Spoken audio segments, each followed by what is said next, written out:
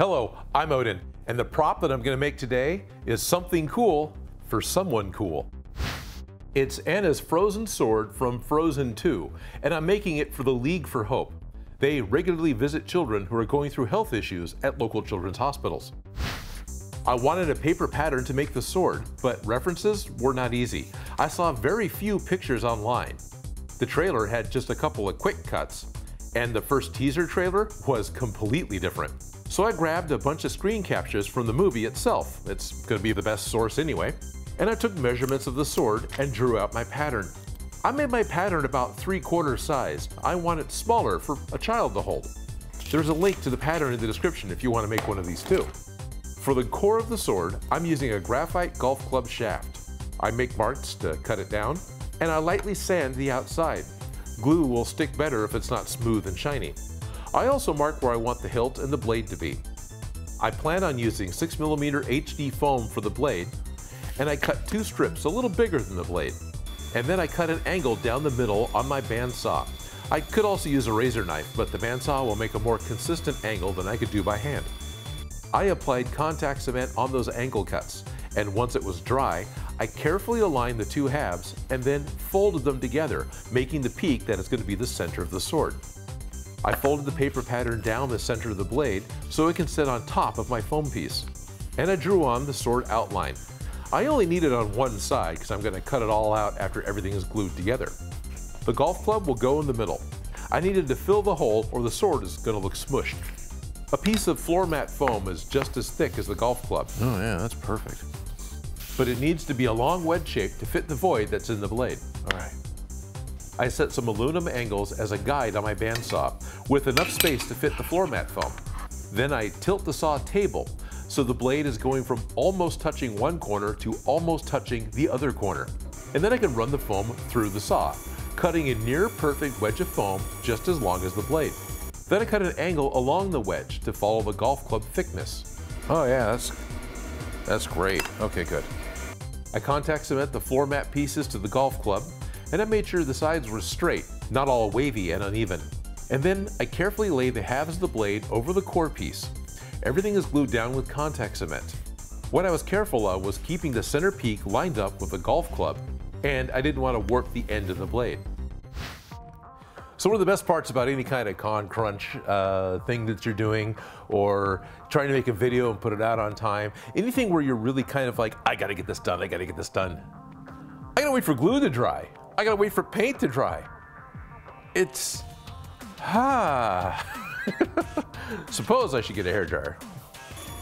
With the blade stuck together, I can cut out the outline of the blade. This could also be done with a razor knife. The saw is just faster for me. Usually, anymore, what I would like to do is take a triangular dowel of foam and then just glue that right to the edge for the cutting edge, because that's going to give me the easiest, the fastest, and the cleanest looking cutting edge that I can get. But even if I use a smaller triangle dowel of foam, it'll bulk up both sides of the sword and it'll change its shape too much. Instead, I use a sander to carve the cutting edge into the foam, sanding each side to the middle, making that sharp looking edge that a sword needs. And doing it this way, I keep the proper outline of my sword blade. I use 400 grit sandpaper to really smooth out the sanded edges on the foam. The crossguard is made from 2 layers of 10mm foam and then 1 extra layer of 6mm foam in the middle. I cut a channel through the middle of all of it so the golf club can fit. After I contact cement all the layers together, I trace the outline of the crossguard and cut it out of the bandsaw. I increase the arms a little bit because I want them to be stable. I also glue together a box of 6mm foam. I'll sand this down to make it a round grip later. These are not glued on yet because it'll be easier to shape them before they're attached. I use a rotary tool with a drum sander to round off all the square sides in the crossguard, and I was really careful to not nick the inside corners of those curls at the end. I used the same tool to round the corners in the grip, and I tried to make it taper down a little towards the bottom end where the pommel will go. The pommel itself is just 2 circles of 10mm foam glued together and then rounded just like the others. But because of its size, it's much harder to hold on to. I tested the idea of using the chisel tip on a wood burner to make the spirals that go on the end of the crossguard, but it just doesn't get a small enough circle for it to work. Instead, I change out the tip of the wood burner to something that looks like a round target, and I roll that tool and it makes the spirals. I glue all three parts on the same way: contact cement where foam touches foam, and Gorilla Glue where the foam is going to touch the golf club. To wrap the grip, I cut out 2 strips of 2mm foam, and I used contact cement to wrap them around the grip. I cut a diagonal line at both ends for both the start and the stop of the wrap.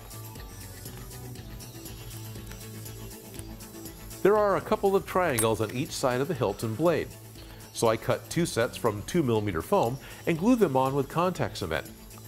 Typically, the next thing I would do is spray a coat of Plastidip to cover the foam so I could start painting it. But when Plaid Crafts heard about this project and who it's for, they rushed me a few colors of their new Cosplay paint. It's called Plaid FX. Now this is a single coat of light blue painted directly on the foam, no primer, and you can just clean your brush with water.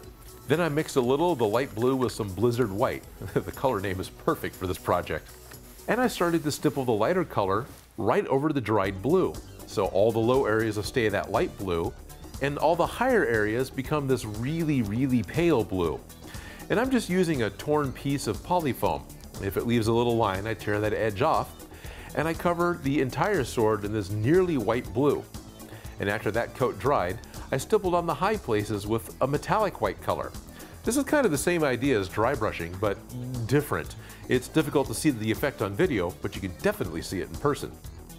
I've got the sword painted, and I'm really happy with it. And I'm actually really happy with the FX paints. These are working as expected, which is very cool, because I had some high expectations.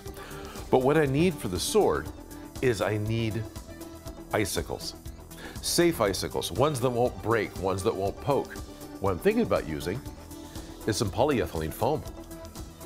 I cut the very basic shapes for the icicles and then lay them out, and I start trimming the edges to make them pointed and rounder. And I also split some to go on either side of the blade. With my heat gun on a very low setting, I start to melt the edges of foam. The plastic melts clear and adds some sheen to the icicles without needing paint. To glue the new icicles to the painted blade, I use a clear 5-minute epoxy, and this works really well, and the icicles feel really secure on the blade. I would set things on the foam to keep it down while the epoxy set, and then I added little icicles on the side. That way it's not just the trailing ones you see from the back. A lot of the smaller icicles were not heat treated before they were glued down. Doing it now doesn't seem to bother the epoxy or the Plaid FX paints. But it still needs a little more to transition from the painted blade to the ice blade. So I created some foam confetti with a wire brush and carefully glued it down with some Podge Ultra. After everything was set, I spritzed a sealing coat over all the ice, which seals the confetti in place. This frozen sword was made for a group called the League for Hope. The League for Hope is based out of Sacramento, California. Their mission is to bring costumed characters to visit chronically ill children in local hospitals. They will work with the hospital staff to bring the experience that they are looking for, be it superheroes, princesses, pirates, mermaids, fairies, or movie characters. All of their volunteers are experienced working with kids who are going through major health or life issues. Hope heals, and laughter is healthy. League of Hope's goal is to share all of that by letting kids be kids during their visits. How can I not help these guys? This sword is going to go off to them right now, where it'll start helping to bring smiles to children and families. This started out as a foam sword, but I think it's going to end up being a whole lot more. I'm pretty excited about that. Now, typically, when I finish one of my builds, I'll actually just hang it up here in the shop on display, or I'll take them to a con where some of you guys can actually see them in person. But this sword, I think I just have to let it go. This is how Odin makes.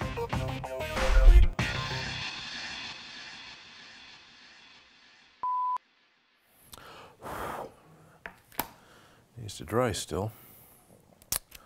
So much time waiting for glue to dry. So, Odin, what's it like making cosplay stuff all the time? Oh, I spend a lot of time standing around waiting for glue and paint to dry. It's a lot of fun. I want to thank Patrick Hannon, Cody Gillum, and all of my Patreon supporters. My Patreon support is the #1 thing that makes this show possible. Thank you, guys. If you like the video, don't forget to subscribe. Have an idea for something for me to make? Please leave a comment below. And if you make any of these projects, you can send me a picture.